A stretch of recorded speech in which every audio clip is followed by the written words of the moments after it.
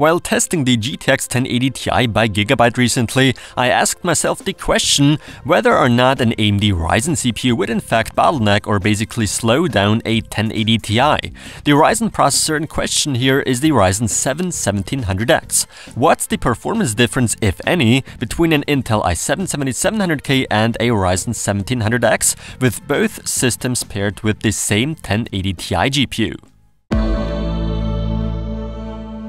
Both the AMD and Intel processors will be run at their stock clock speeds, basically out-of-the-box performance. The exact graphics card I'm gonna use for this experiment is the Gigabyte GTX 1080 Ti Gaming OC Black. I've reviewed that one recently. Let's not waste any more time, let's get straight to it.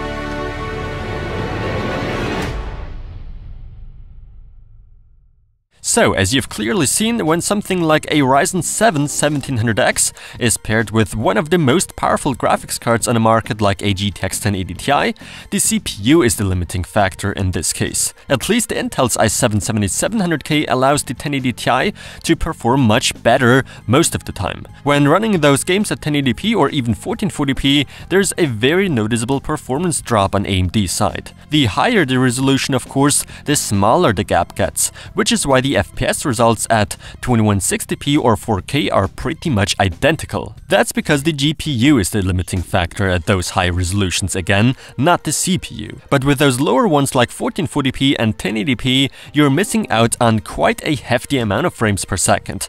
But wait a second, while the difference might appear huge, practically we're still way above the 100 FPS mark even on the Ryzen system, at least most of the time, with a few exceptions like Cry Primal. And in some game titles, the Ryzen system even comes out on top by a little bit. Now, I would have loved running the same tests all over again with the Ryzen CPU overclocked to something like 4 GHz or so, but unfortunately I did not have enough time for that due to some technical issues. While you may not get the full potential a 1080 Ti might be able to offer at those lower resolutions 1080p and 1440p, practically you're still experiencing a very good gaming experience. If you maybe want to go with high refresh rate monitors, then you might have a bit of a harder time, but other than that, I don't see much of a problem. Theoretically, yes, definitely, don't get me wrong, but practically, how many of us really notice a difference between, let's say, 100 and 130 FPS or so, right? Previously, I've tested with a GTX 1070,